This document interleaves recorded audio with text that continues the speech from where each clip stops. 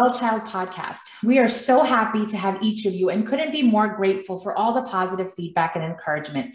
Keep telling us what you want to learn about, and we will make it a point to incorporate it in our ongoing list of exciting topics. Now, we know we say this at every episode, but this time we really mean it, that today's topic is extra special to the both of us. We as pediatricians spend a lot of time not only covering physical health concerns, but as citizens of this society and shared human experience, one of our passions is to talk about things like activism, feminism, gender and racial equality, and all the topics that impact us today and will continue to impact the next generations. So how do we introduce these topics to our children, and how do we empower them to break the cycle and change the systemic issues that are so prevalent? Unless we understand the nuances of these messages that we give to our children daily, we can't expect their experiences to be different than ours. Our guest today is the perfect person to help us navigate these conversations. Her name is Jamia Wilson, and we are honored to have her on our podcast. She is a feminist, an activist, a writer, a speaker, a movement builder. Her list of accomplishments will take us the entire podcast. So I'm going to give you a brief overview. She is the executive editor of Random House and was formerly the director and publisher of the Feminist Press at the City University of New York and former VP of programs at the Women's Media Center. She was the youngest director in the press's history, as well as the first woman of color to head the organization. Prior to joining the Feminist Press, she was executive director of Women Action and Media and a staff writer for Rookie magazine. She has been the leading voice on women's rights issues for over a decade and a powerful voice in the social justice movement. Her work has been featured in numerous outlets like the New York Times, The Today Show, CNN, Elle, BBC, Rookie, Glamour, Teen Vogue, and The Washington Post. She is the author of one of our favorite children's books, Young, Gifted, and Black, The Introduction and Oral History, and Together We Rise, Behind the Scenes at the Protest Heard Around the World, Step into Power, 23 Lessons on How to Live Your Best Life, Big Ideas for Young Thinkers, and so many more.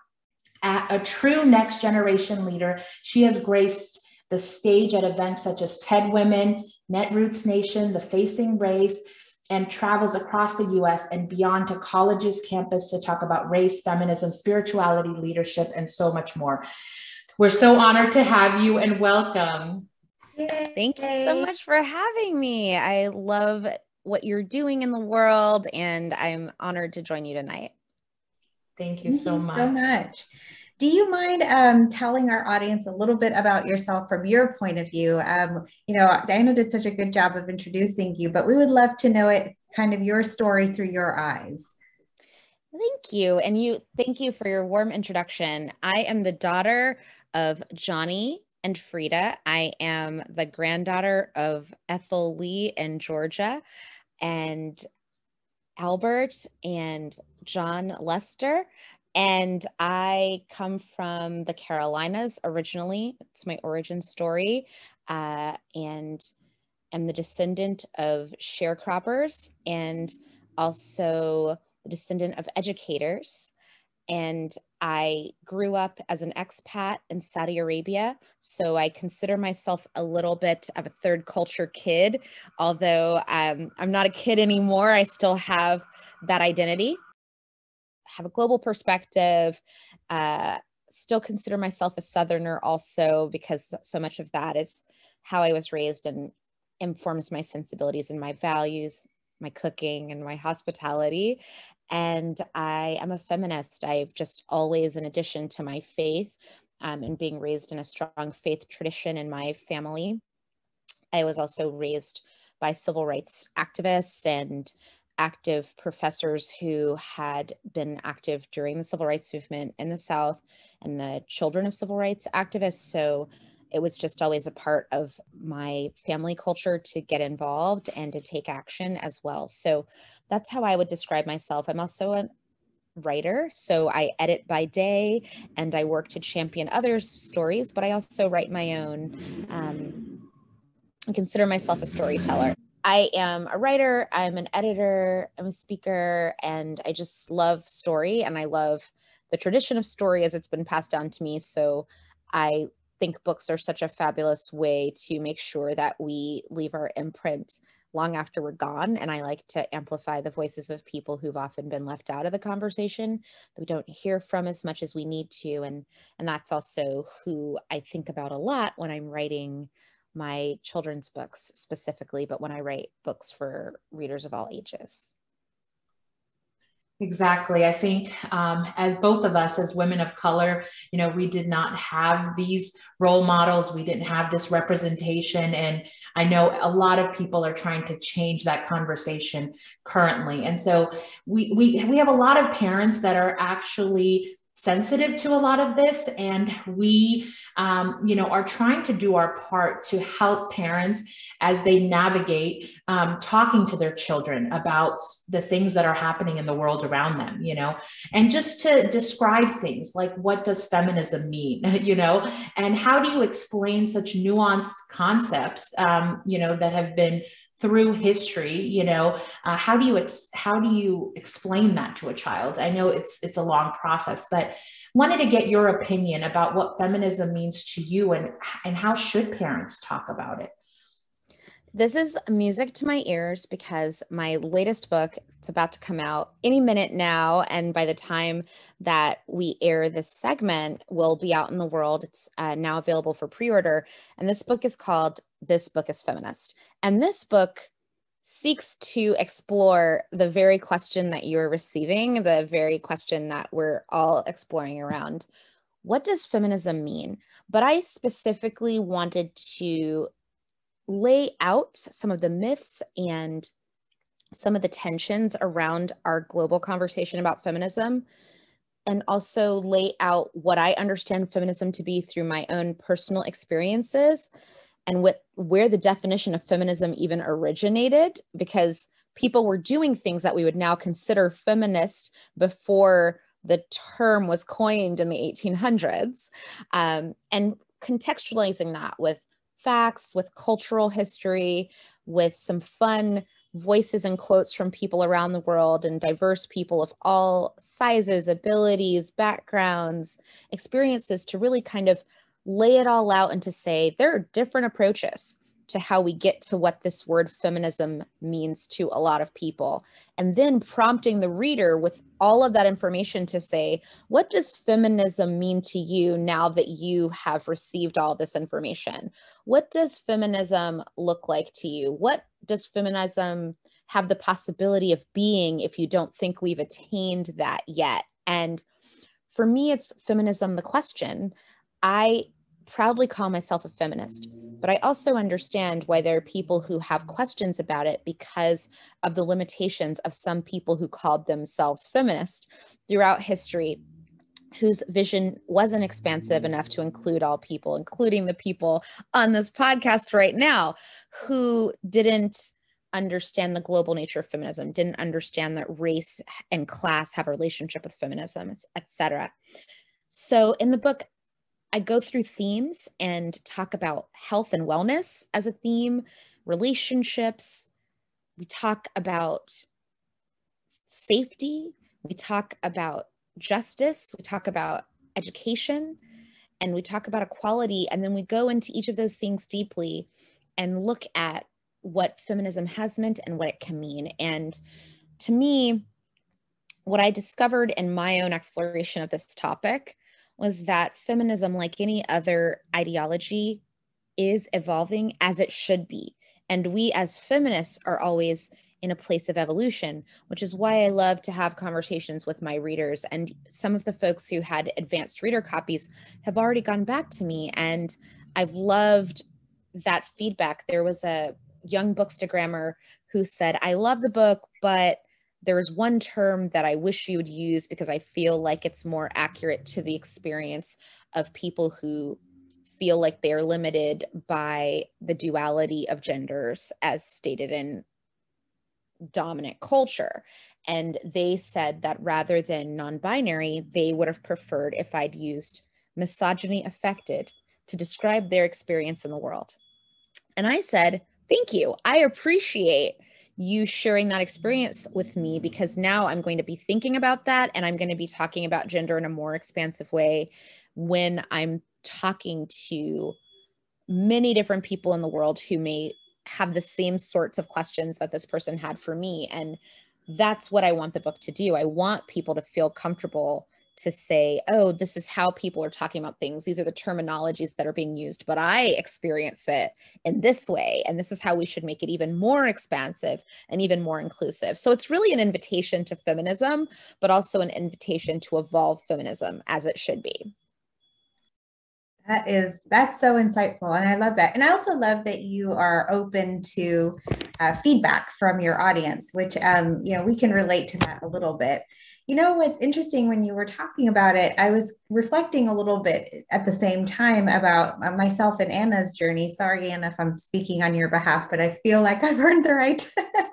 But both of us, would consider ourselves feminists, of course. And both of us might have been brought up with strong female role models in our mothers, but were never educated about feminism. And so I feel that as women, non-white women who identify this way, a majority of our life was just surviving this world and not having the time to reflect, but just surviving it, identifying as a feminist and just trying to survive in that world, basically. But then now, I'm in my 40s now. It's amazing how the idea and the concept of intersectional feminism was brand new to me. And that the idea of what that means and how complex it can be and all the intricacies, that's something I'm just uncovering now. And I'm wondering, again, like if you have any advice for moms like me who,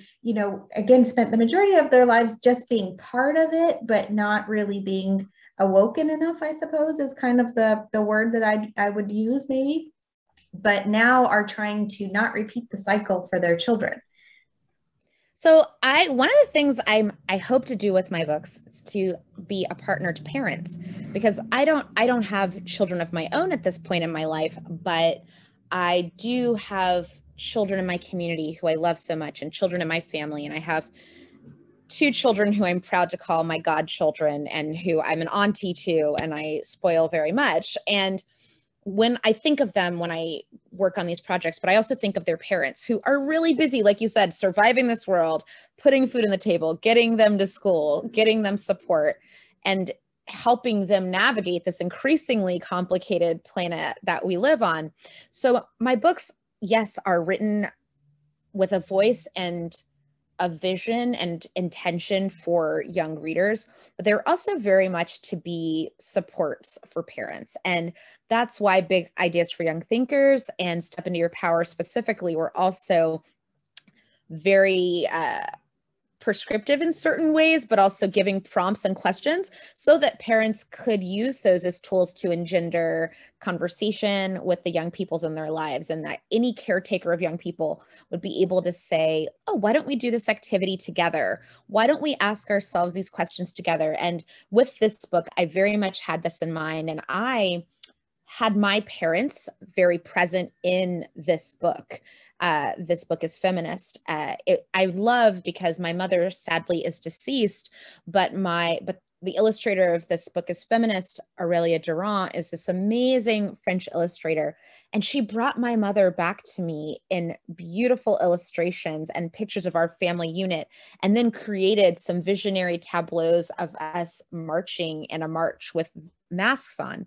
And my mom wasn't here for coronavirus, but she brought her to the present to show that those lessons that I was taught by her and through her leadership and through her connection, those go on, and that will live on in the book. So I share that too, because parents were very much in the forefront of my mind as I thought about how do I include the ancestors and parents who I have. My dad is still with us in this book as well. And so I had a very strong intention to make this book one that parents would feel comfortable exploring with the young people in their lives. And I know several parents who have already bought the book to have this conversation with their children, to say, okay, why don't you read this chapter with me, and then we can do the prompts together. We can ask ourselves the question, what does feminism mean to you? What does justice and equality look and feel like to you?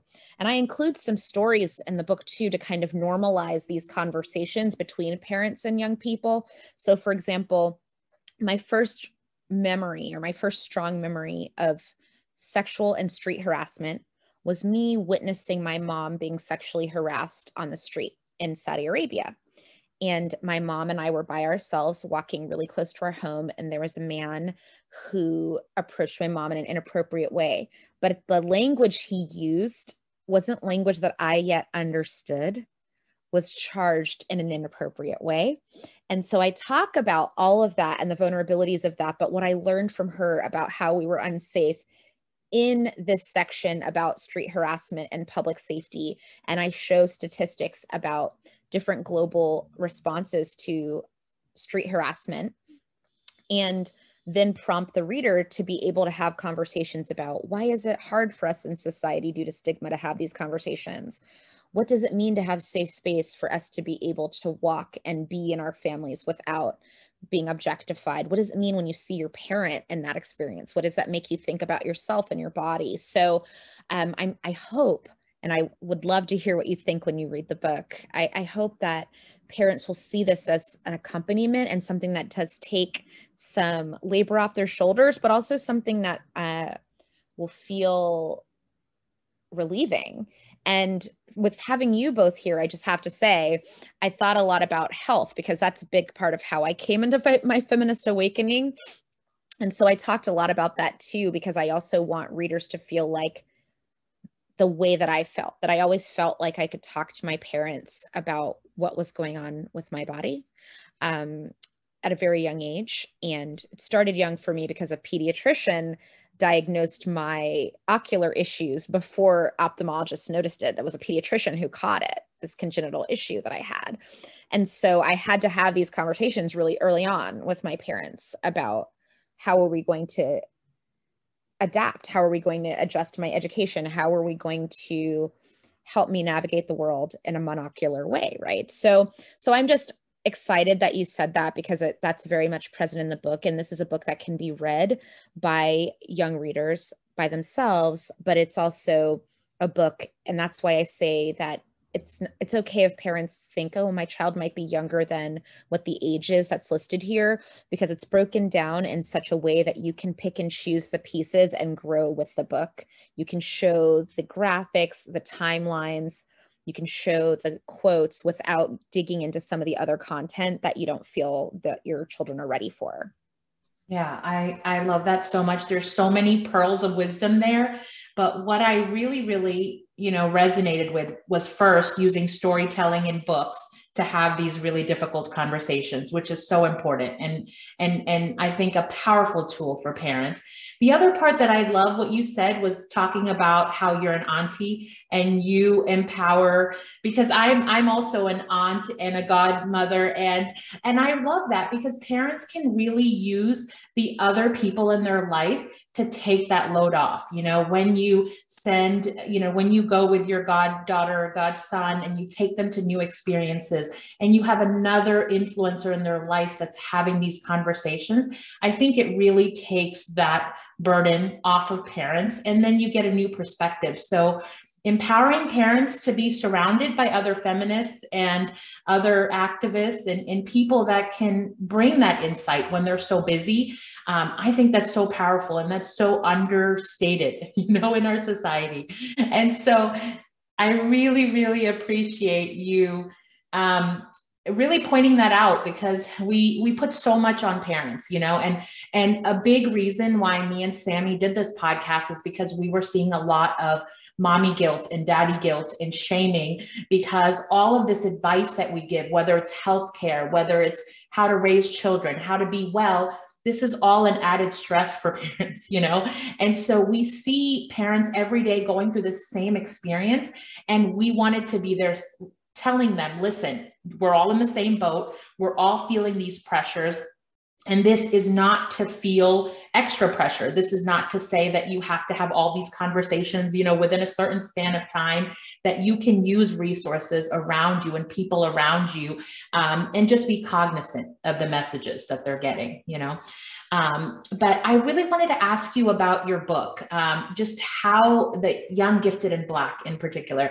How did you come to write that book, and what was your main goal, I guess, with writing that book for children?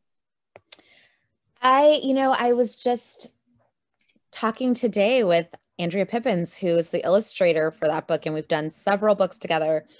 And we had been following each other for years and connecting in the blogosphere at that time, which feels really dated that I'm saying it that way, but that was what was happening for many years before that. And then we were brought together by an amazing editor, Katie Flint, who had been at Quarto,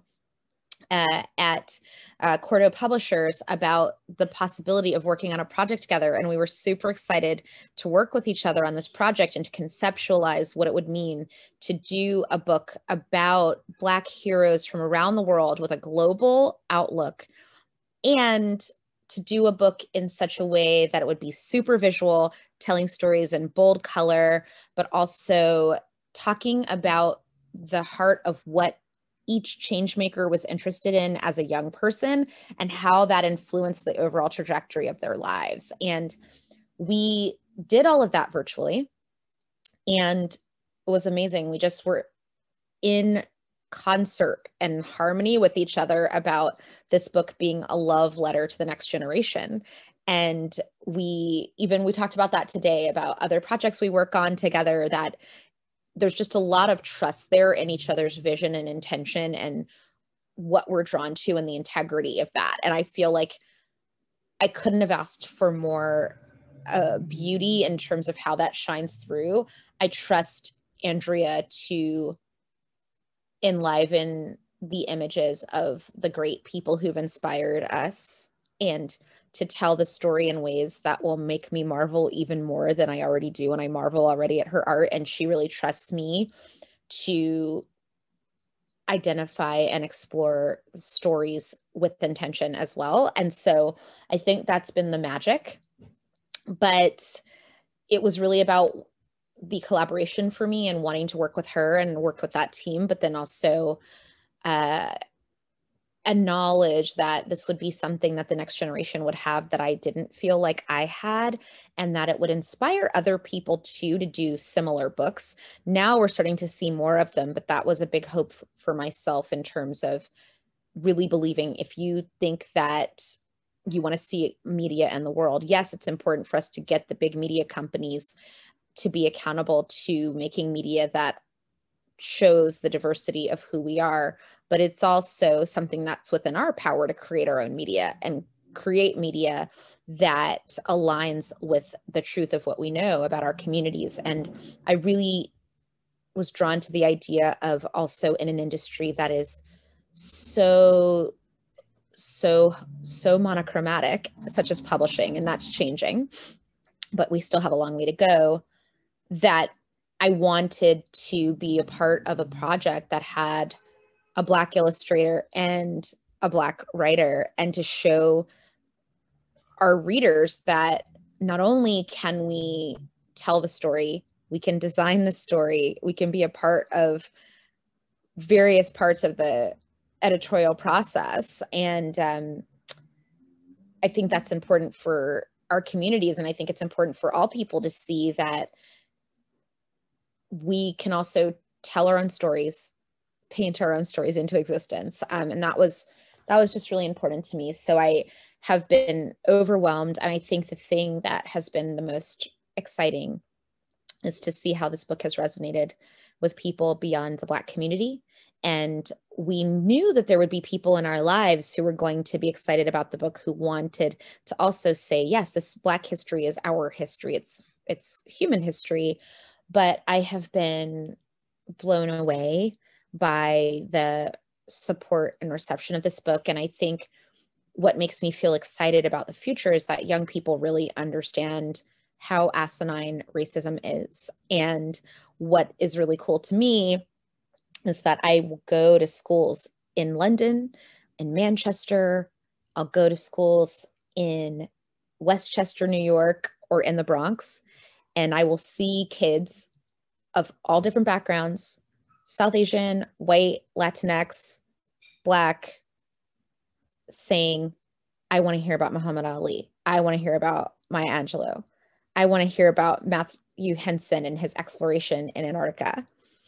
And that is exciting to me. And then, you know, just in terms of us needing more diverse books, it's also been exciting to receive letters from young people, such as one I received from a young Asian child in Texas that said, Misty Copeland is my favorite. I'm too busy reading about her in your book to write you a long letter, but I want you to know that you should put me in Young, Gifted, and Asian because I'm going to be president one day.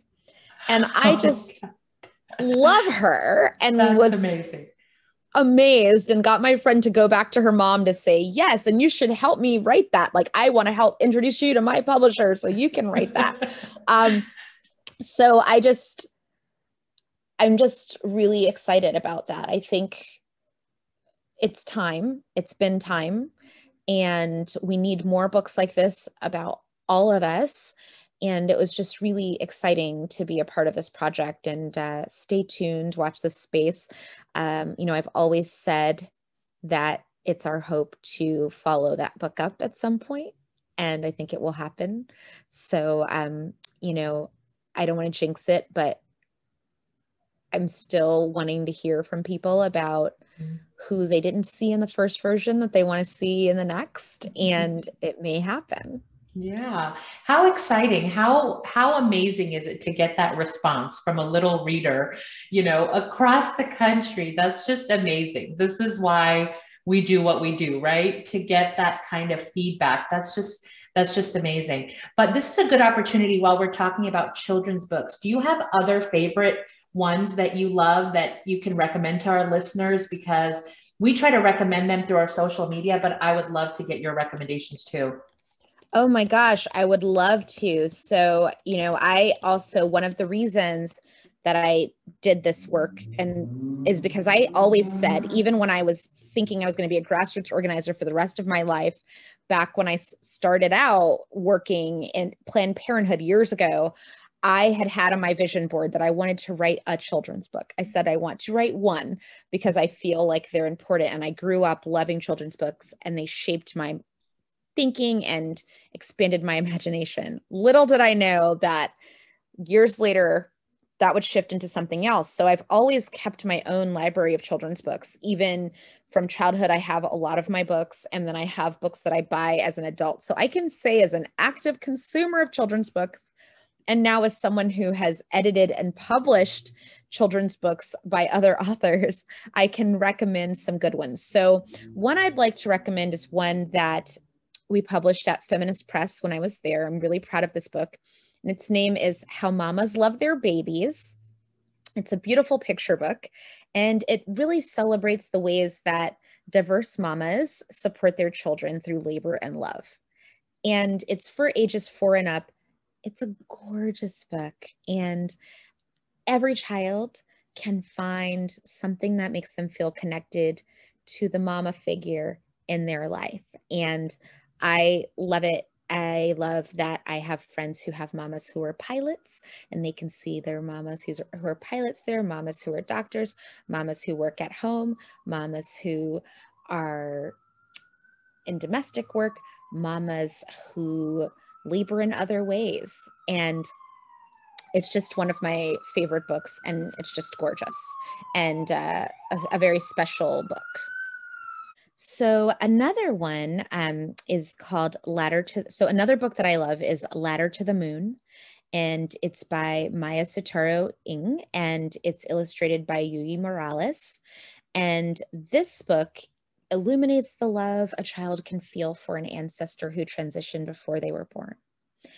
And it teaches us that love is limitless in time and space. And I think of how I never met my great-grandfather, but I feel like I know him through the stories of others, through the photos, through my ears that he shared. That it's kind of a distinct thing I've seen in everyone.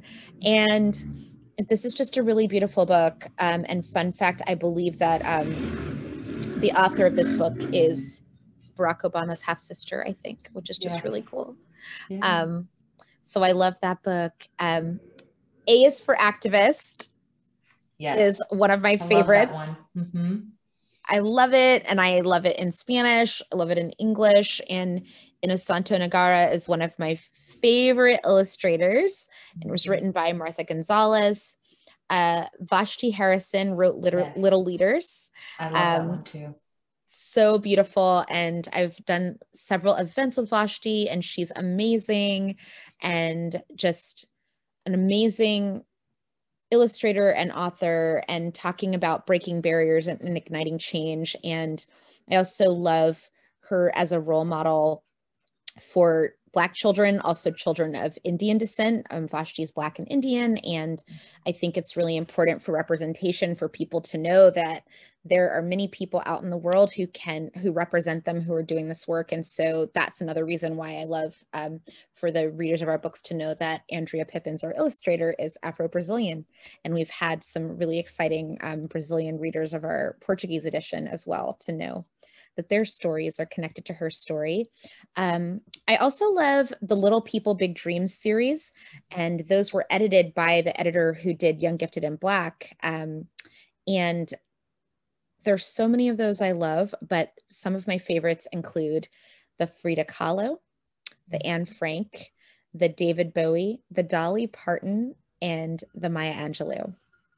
And those Little People, Big Dreams books are just so powerful. I have a collection in my house as well. And finally, Queer Heroes. And that book is by Arabelle Siccardi, who was working with me at Rookie, and just an amazing, amazing author as well. And that's a really powerful one as well. I love those. Those are such great recommendations.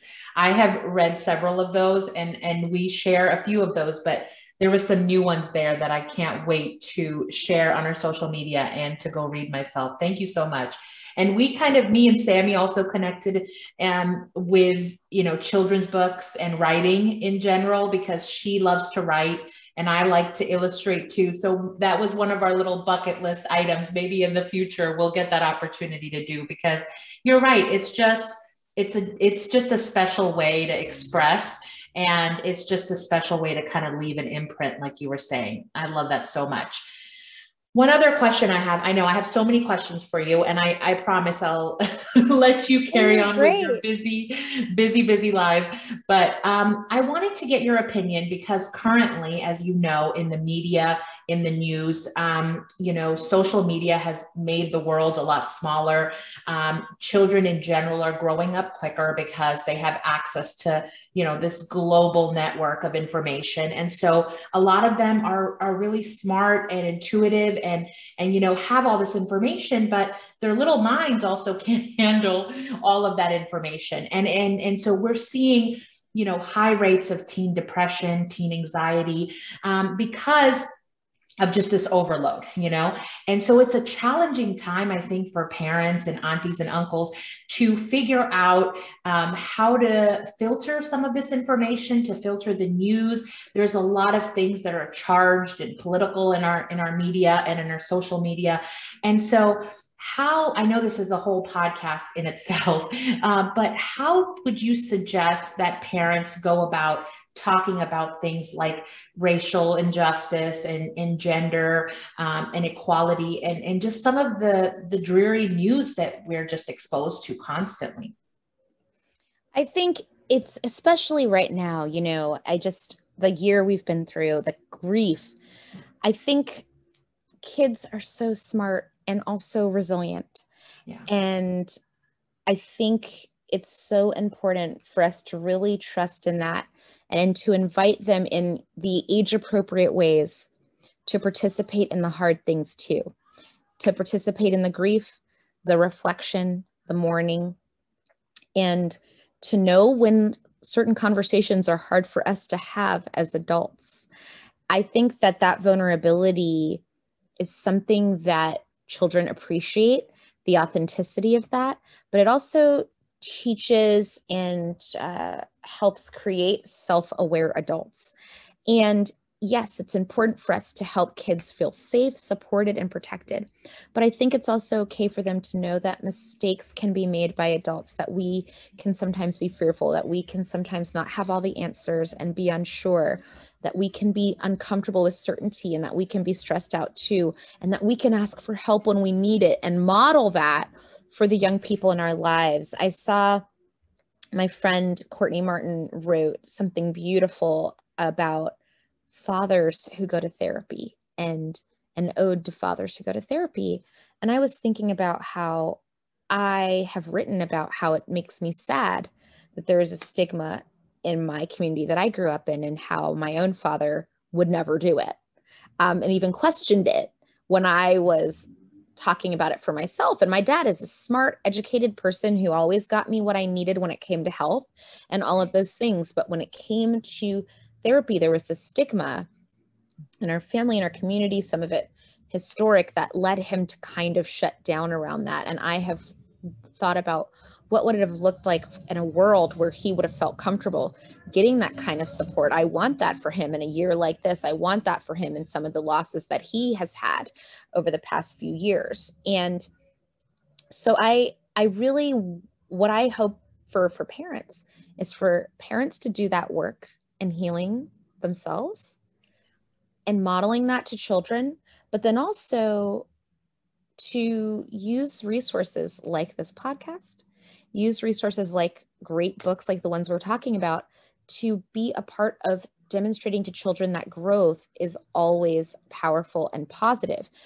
When I learned that, and I think my mother was just so good at teaching me that, that changed my life, that I'd say, oh, you know, I had a bad day and this thing was hard and that's not fair and this is terrible. And her saying, yes, but what did you learn, or what did you gain, or how did you somehow grow? How did you step into your power? That's how I got the title, because she would always say, how did you step into your power today? Mm-hmm. And I didn't always appreciate that when it was said to me, but now it's really helped me exercise that muscle of being able to show up for people in my lives, including the little people in my life, to say, okay, that hurt, but how did we grow? How did this grow us? And it doesn't mean that we can't still sit with the hurt. It doesn't mean we're sweeping it under the rug or toxically trying to gloss over something that wasn't good. But how did we grow? How did we somehow learn something new that helps us come back to this with more knowing, more strength, more force, more of a sense of forgiveness for ourselves, compassion for ourselves and others? That's what I'm hoping for. And I'm just hoping that, especially right now, kids will be taught. My hope is that children will know that it is completely normal to be going through a wide range of emotions during this time we're in, that it's completely normal during a time where everyone's talking about reopening to have a lot of different mixed feelings about what it means to have a new normal, that we have to rebuild in a sense, and that takes some time. And for some of us, we might want to jump right in the water, and some of us might want to dip in a toe, and that all of that is okay, and that we need to kind of move with grace for each other.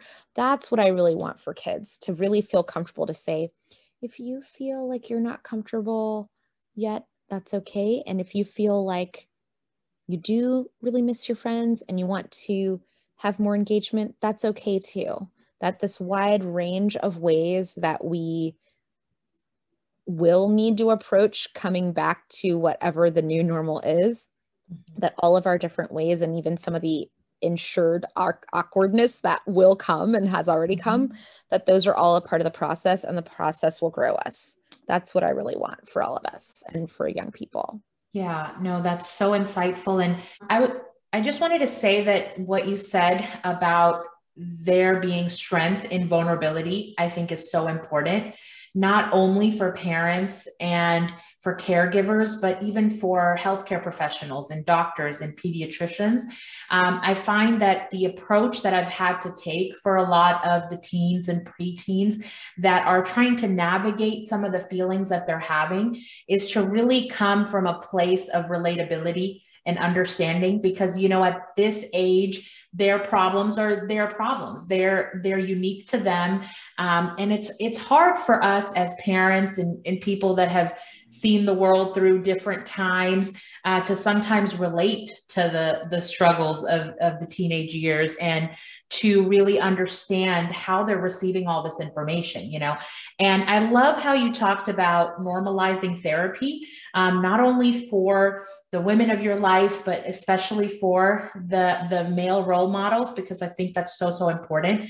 And even as a physician, a lot of times when we're talking to our little patients, you know, if we're often talking at them, you know, we're talking at them saying, listen, you know, we really think you need therapy. We really think, and that approach rarely ever works. You know, a lot of times I've seen success when I say, listen, I know exactly what you're going through.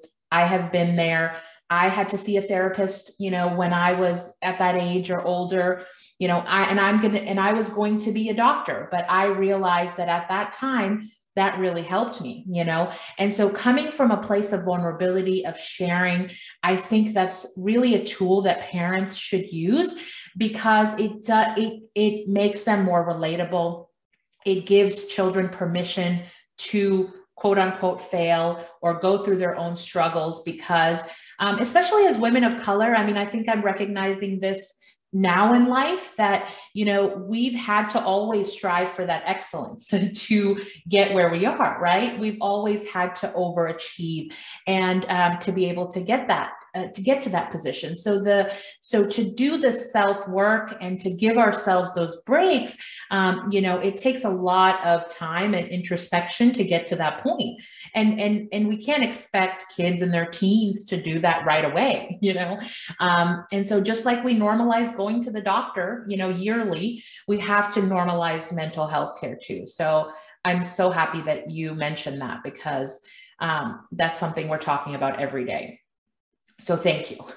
I'm so glad. I think it's so important. And I remember, and you have such an amazing job. And I just remember the sadness I felt when I had to stop going to my pediatrician and they transitioned me Yes. because I had such a close relationship with him and, you know, had grown up with him. I mean, luckily he's still in my life. I'm really good friends with his son and he was a family friend. But, you know, and I think that's also just kind of been interesting for him, you know, he's known me since I was born. But I think that it is, it's so interesting too, because you see the development of a child and, you know, that they trust pediatricians, you know, that's one of your most early trusted relationships. So I love that young people have you. Thank you. Before we kind of wrap this up, because we know you're a busy lady, any last minute words or tips for parents as they go through this parenthood journey, and any other advice that you have for them? I just want to say, you're doing amazing work. You are enough. There's no perfect way to do this. And what I know from my readers is that we have a really smart, active, and compassionate next generation that has a really strong vision for how we can make things better for all of us. And I think that has a lot to do with the parenting that they're receiving. And so that makes me feel really hopeful. This conscious parenting and the strategy and intention that people are taking to really build in healthier ways with this generation. One of the things that my mother told me before she passed away, and it really stuck with me because it was in, you know, those precious moments in palliative care where we knew there wasn't a lot of time, but we didn't know how much time. She had said, you know, I tried to do the best I could when I was here. Every generation does what they can to make things better. And that's what we should do. Every generation should make it a little bit better for the next. I hope that's what you'll do. And the next and the next and the next will do that. And I think about that conversation all the time and the wisdom that came in it for her at that time and that juncture of saying, I did what I could while I was here. It's up to you to do what you can while you're here for the next, and to make sure that the next generation also knows that it's up to them to make sure that that goes on. And I think that that's the charge that we have to make sure we give the best inheritance to the generations that come back to us, that come after us, but then also, to break some of the ties that no longer work for us and some of the chains that no longer work, and open the doors for new ways too that are healthier moving forward. Yeah, no, definitely. And the fact that they're listening to this kind of podcast, or they're waiting for your future books to come out, means that they're already, empowered and motivated to even just self-reflect and make that change. So we always give a lot of kudos to our listeners, because just the fact that you've taken time out to learn about this stuff means that you're already doing what you can, which is just really amazing and should be given a lot more credit. But thank you so much for taking the time out, and thank you for all the work that you've done and that you continue to do. And you've talked about your book that you're working on now. Anything else new in the works? And tell our listeners where they can find you to learn more. Thank you so much. It was a pleasure and an honor to join you all today. You can find me at jamiawilson.org. You can follow me on Twitter at JamiaW, or Instagram at Jamia A. Wilson. And this book is Feminist is coming out in this summer, and you can get it wherever books are sold around the world. I like to say the best place you can get it is your favorite independent bookstore, and bookshop.org is a great place to get it too, because when you support bookshop.org, they're supporting independent bookstores. And parents, if you can, and if you're able, one thing that I like to ask, if I may, is if you buy one copy, buy another copy for a child in your life who might not be able to have someone buy them a copy of a book, or to donate to your local library. I try to do that myself, and it's really, really amazing how much I'll hear from young people who get books through shelters or through libraries, and are touched by these stories. So if you are able, get one for your child, and get one for another child who might not be able to have one bought for them. I love that so much. Thank you again. Thank you so much.